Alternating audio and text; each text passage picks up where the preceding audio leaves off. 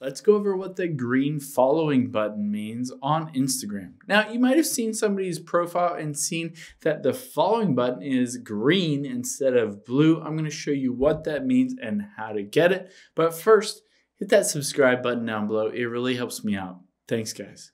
So I'm going to open up Instagram. I'll show you an example where it's green. I'm going to tap on my profile at the bottom right. And then I'm going to tap on following 174. Now on here, I'm just going to tap on HKNace here. And you can see that that following button is now green. If I go to somebody else's profile, let's go to say this one, you can see it's not green, it is black in this instance. So the reason it's green, let's go back, is because if I tap on following here, it says that this person is labeled as a close friend.